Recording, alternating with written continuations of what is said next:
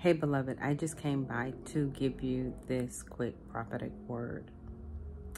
The Lord says, as your days are, so shall your strength be.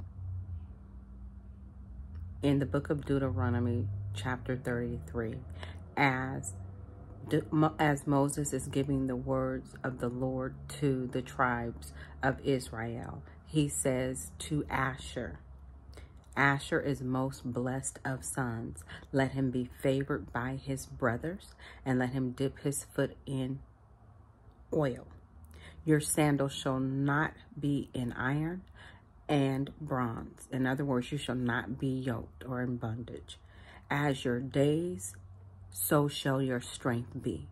And so he was prophetically decreeing over Asher, the children of Israel, as they were going into the promised land, as they were going to have to fight the battles to get into the promised land, that as their days, as things came in the season that they were entering into, that God was going to give them the strength they needed to break in, break through, and possess their inheritance. And so I prophesy that over you. That is a word that the Lord has given me that I have held on to through the different seasons of my life, that as my days are, so shall my strength be. Whatever the day brings, God will bring me the strength to face it. And so I prophesy that over you, that whatever your day, whatever your season is bringing, as you're taking your first step into your new beginning and your new season, you're stepping out on faith and walking on God's word, that as your days are, so shall your strength be,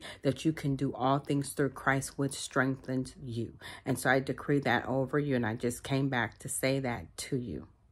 And I want you to receive that, and I want you to claim that. Deuteronomy 33 and verse 25. As your days, so shall your strength be.